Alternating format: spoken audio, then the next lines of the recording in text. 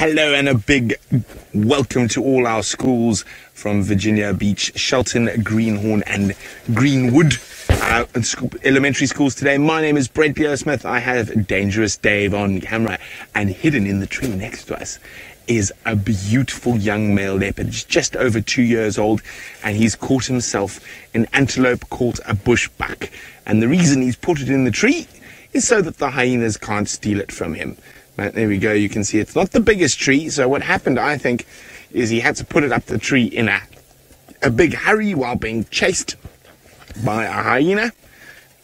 But now he's managing to snack on it a little bit. One of the nice things for leopards about keeping their kills in the trees is that, apart from the fact that no one can steal it from you, you don't have to eat it as fast as possible. You can take your time and eat it in little goes because you're not at risk of losing it. So he's about 2 years old. His name is Hosana, which means the little chief. And he is one of my favorite leopards, so always great to spend time with Hosana, even though he's showing one of the most important things a leopard has in its defensive and offensive arsenal, and that's his camouflage. You can see even in a green tree, those black rosettes and yellow coloring help break up his outline and make him nearly invisible. Isn't that amazing?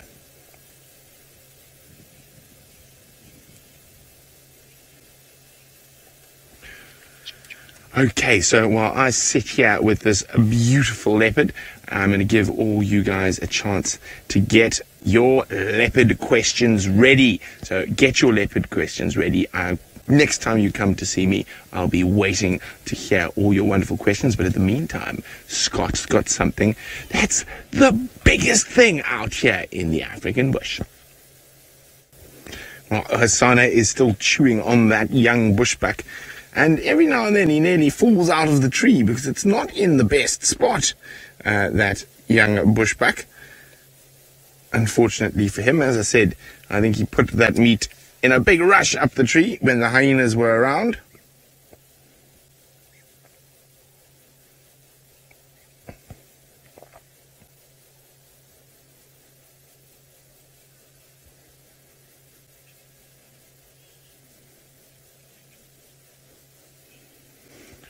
Hello, Haley. Haley is wondering, what do leopards eat? Well, Haley, you can see they've got big teeth, and he's eating another antelope.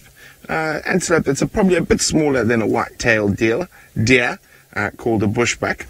And so leopards eat meat. It means they are carnivores. So carnivores eat meat, and herbivores eat trees or grasses. Now, I've got a question for all of you in Virginia Beach. I hope you guys are ready. Are you ready? I want to get these questions through to your teachers as fast as possible. Who's going to be first? Who's going to be the smartest? If carnivores eat meat and herbivores eat trees and leaves, what do omnivores eat? Now, get the answer to your teacher, and let's see who's going to be correct first.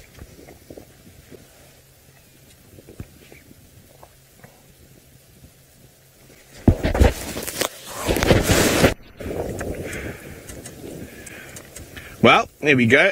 It seems like the leopard tortoise was trying to hide under Steve's car. Now, of course, they get their name leopard tortoise from their pretty markings on their shell that resembles leopard spots. And there we go. And you can see those big, long teeth on the leopard. And I wonder if anyone knows the name of those teeth. If you know the name of the long white teeth that you can see there, let me know. Tell your teacher, what are those long teeth called? Now, your dog at home will also have them, so most predators have it.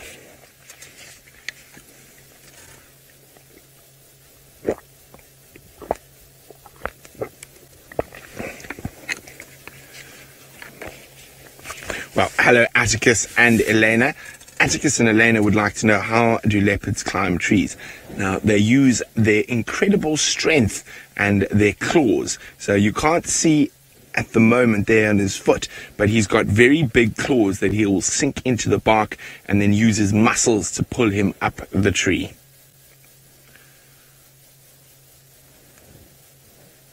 Now, leopards often like to leave their kills in trees that have got lots of leaves like this, so vultures can't spot it, and because even birds can steal the food from the leopards, because sometimes when he's eating his meat, he might get a bit thirsty, so he'll leave it up in the tree and wander off to go get a drink, and he comes back, and the birds have eaten it all. So that's why they're like thicker trees, and they've got a bit of cover in them, that the kill is hidden from even predatory birds.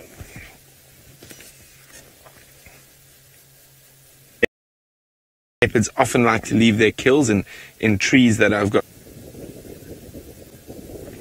Well, he's come down the tree faster than Steve could, and he's left some meat up there, but he's decided he's had enough snacking for now, so he's just relaxing at the base of the tree he was climbing in. Now, Steve was teaching you lots about trees there, and he was teaching you about the marilla tree. Now, as I said, the leopard was in a tree called a tumbuti tree, and I'm just going to move the car. We're not going to look at the tumbuti tree that's really close to the leopard. We're going to look at this tumbuti tree over here.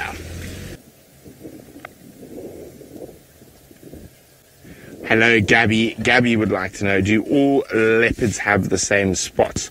No, they don't, Gabby. Each individual leopard has its own unique set of spots. Just like we've got our own unique fingerprints, they've got their own unique spots.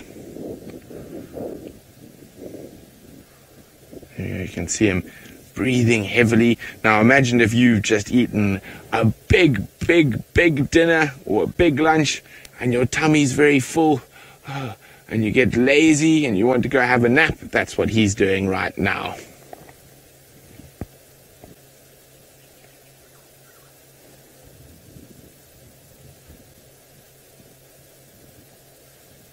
Now, he'll probably finish this today, and then he might even hunt again tomorrow. Hello, Reimer. Reimer's wondering, how old do leopards live? Well, it all depends, Reimer, but in the wild, male leopards will normally live to about 12 or 13 years old, and females to about 15 years old. So, and that's normally, but it all depends. Sometimes they do get killed when they're much younger, or when they are a lot older. His mom, I think, lived to 13, if I remember correctly. But his great-grandmother lived to sort of 17, so it all depends. Or his grandmother, not his great-grandmother.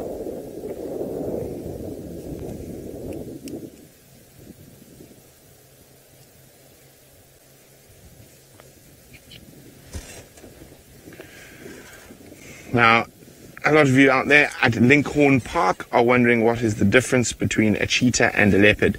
Well, a leopard...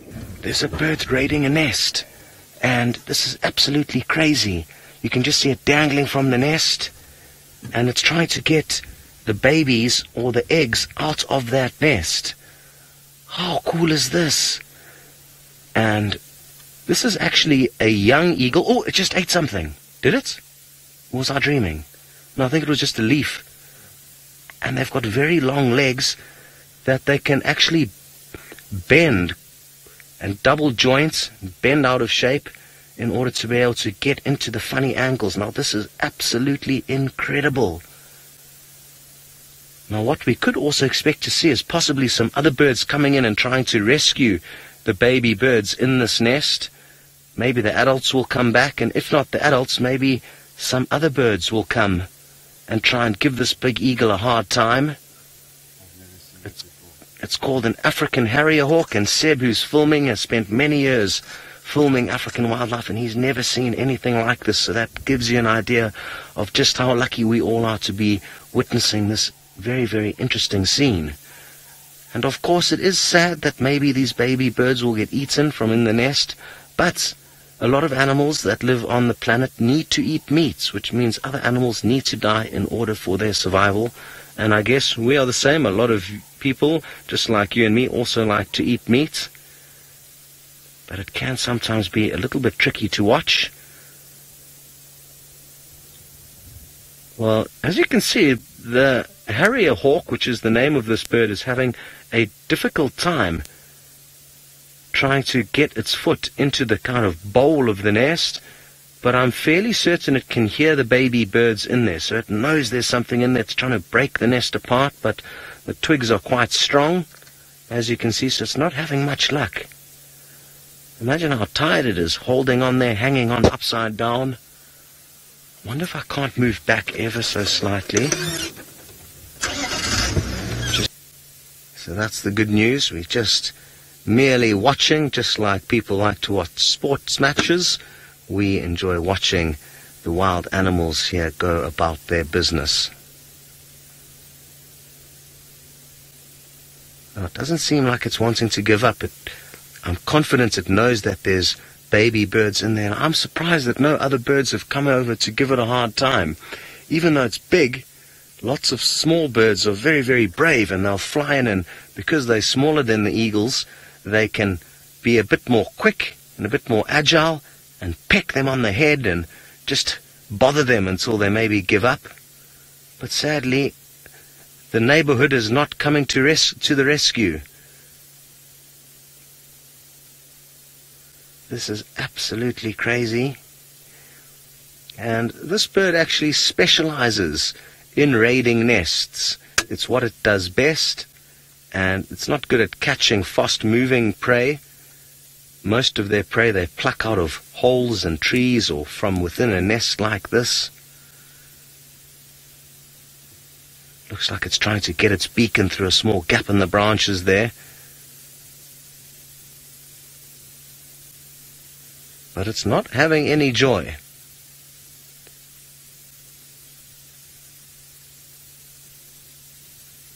Looks like quite a big hole that it's made there, though.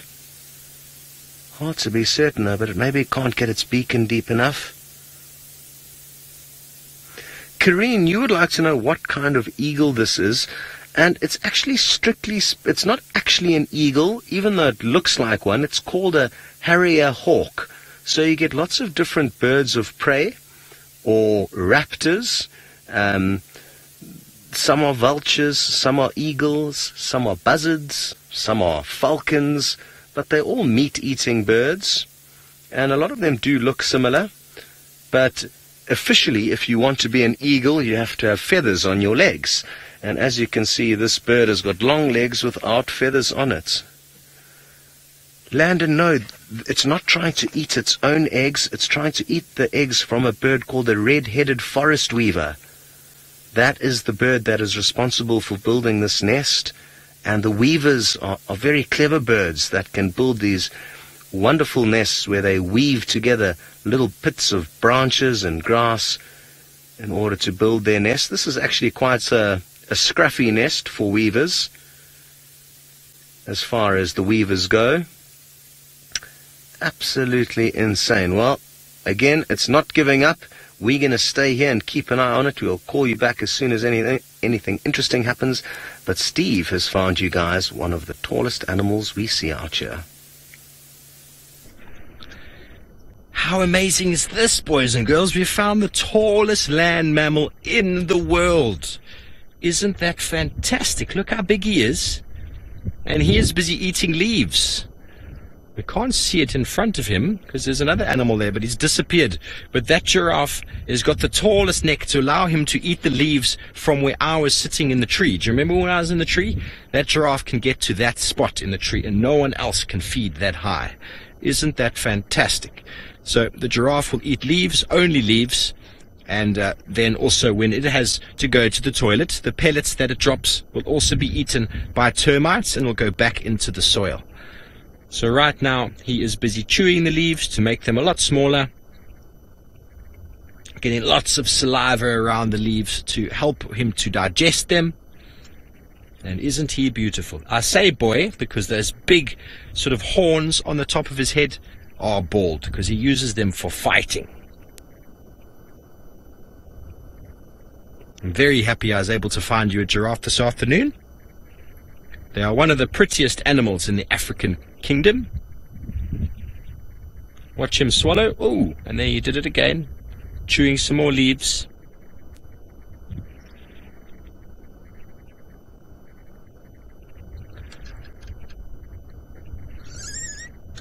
Go forward just a touch, Sensi. Maybe you can get that kudu. Just there in the bushes is a very camouflaged animal. There he is. He also eats the leaves, but look how much smaller he is than the giraffe.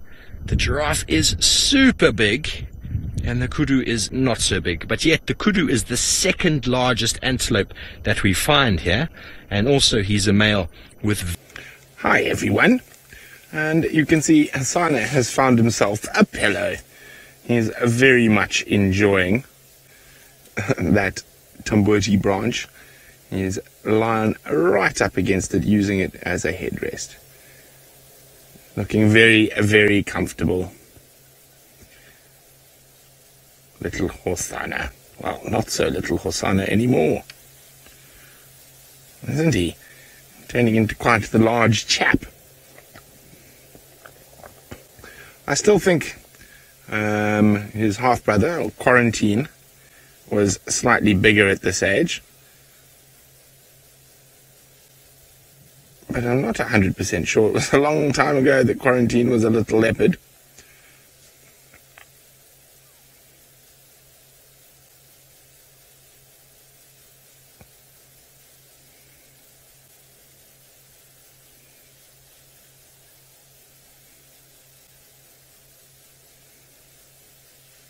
Trying to get comfortable with that very fat belly of his.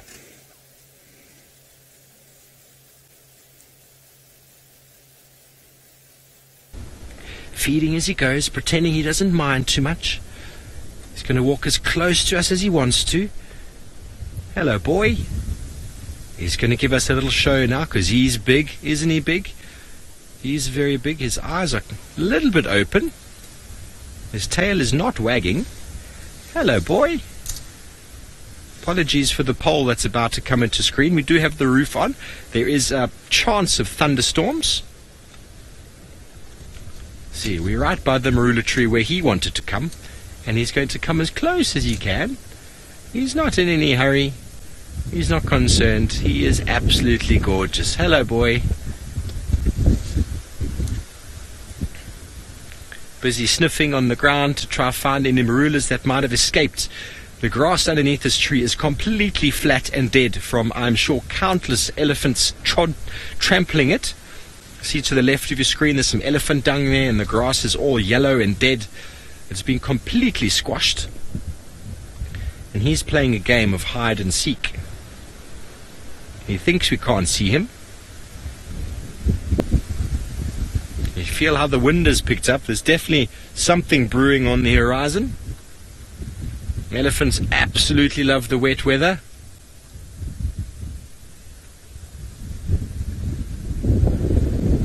Here he's coming. Let's see if he's going to get that one marula in the road there. If he can smell it. Doesn't want to come any closer to us. Shame, boy. Oh, he's not very happy. He just told me, don't come any closer, you. That is supposed to be very scary, and on a big elephant bull or a big cow, when they do that, the ears actually flap against the side of the body, and they make this very sort of loud sort of slapping sound. I clearly can't do it with my skin. He's coming back again. Sorry, Nix. He's being very inquisitive. His head is raised. He's trying to see us. Elephants look down their nose at their past or through their tusks. So when an elephant lifts its head like this, not being aggressive, it's just trying to see exactly what's going on in front of it. And with the wind blowing like this, there's all sorts of confusing smells in the air. All he wants is the marulas on the floor. And who are these people standing so close to the marula tree? Really? The questing of the marula trunk. I was looking for some earlier. Couldn't find any. I had to show the kids only the seed.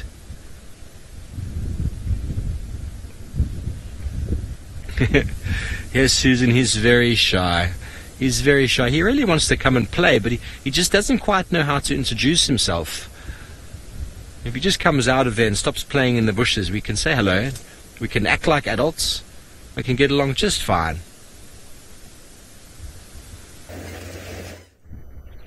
Yes, we do. Thank you, Brent. This boy's been playing with us for the last, however long it was since you last were with us. Apologies for the poll. He's hearing the thunder, and he's not liking the thunder. He's smashing trees, he's chasing the giraffe, he's doing some funny backwards kick with his leg every now and again. And he's very proud of himself whenever he chases or smashes something. He walks away with his head held high and his tail stiff and erect, and he walks away looking very chuffed with himself. And now he's just on the other side of this bush and thinks he's in a secure place. But he's very interested. I think he's just lonely. He's quite a young bull. I'd say he's probably only recently been... Here we go. Let's see him smash that tree. Come on. Break one of the hardest woods around, young fella. He's probably just been displaced from one of the herds, and he's a little bit grumpy about that. He's now busy feeding on a dead piece of wood. There's nothing in there. This is what we call displacement feeding, where he's actually watching me and not what he's doing. Look at his eyes. His eyes are very wide. Can you see that, folks? When I talk about hard eyes, he's very alert towards us. And that is what you always pay attention to in an elephant, especially in an elephant cow. If her eyes are hard like that, you know that she's not very relaxed. But he's just a grumpy young lad who doesn't have any friends or family, so thinks he can just chase and molest and chase whoever he wants to around, and thinks there's no repercussions.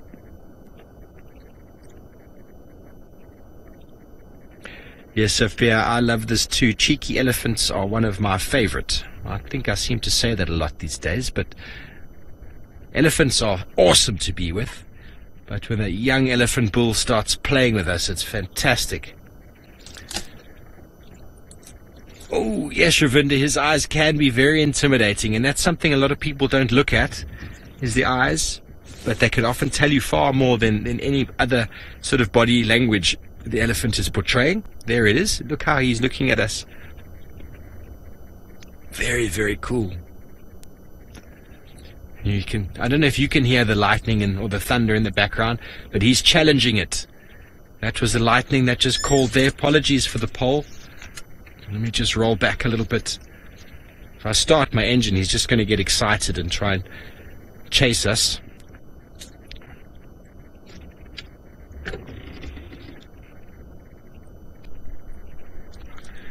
Paula would like to know what animals can see in color in the bush, and a lot of them can. All the bird species, I believe.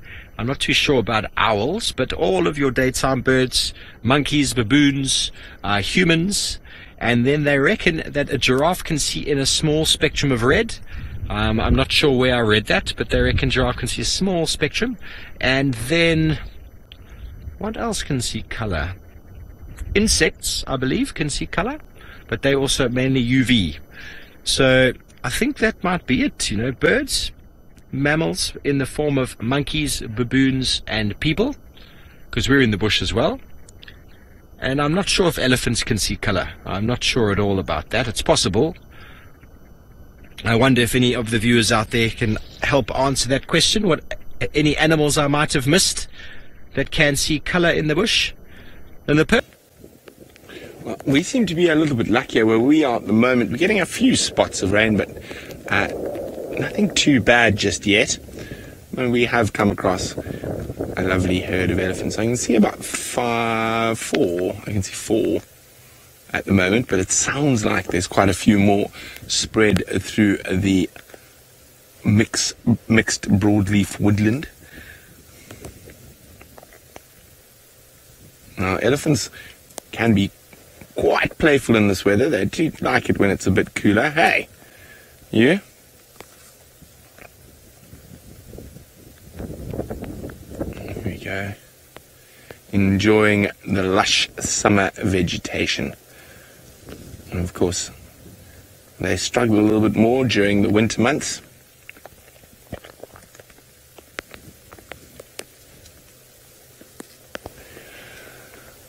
Hello, Mina.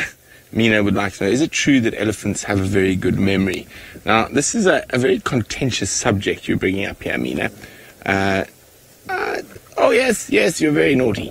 They have obviously an extensive instinctive set of skills when it comes to survival, but I would say yes, they probably do have a decent memory. Very good, I'm not sure.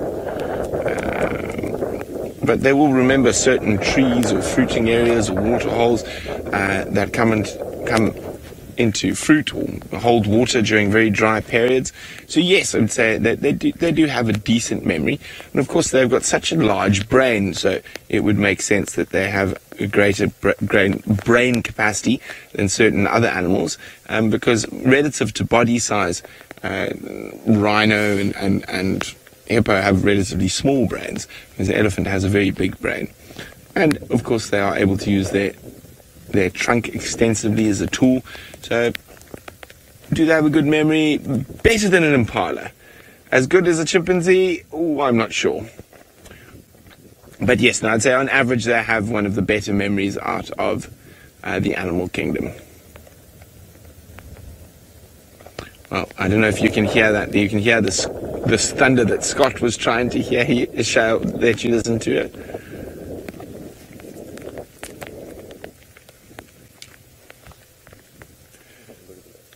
What? Oh, he's playing. Look, he's got a hat. Oh, it's gone. No, it's back.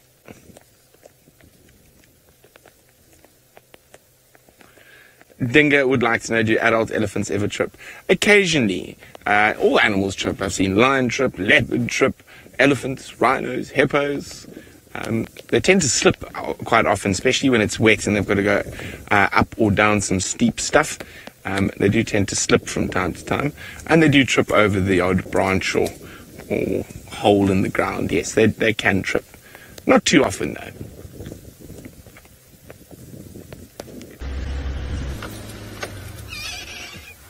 We have gone back to the scene of the crime. There you can see a bone at the base of the tambuti tree that he has the remains of the kill hoisted up, but no immediate sign of the leopard. So maybe it was kind of just, oh, there you can see the hooves dangling there. Well done, Seb. There's not much left here. I'd be surprised if he's still here in the morning. It'll definitely be worth coming to check it out there and make sure. But there's not too much remaining. So who knows, maybe just took a very gentle stroll down to a waterhole nearby where we went by all the kind of close ones to have a check for him, but didn't have any luck.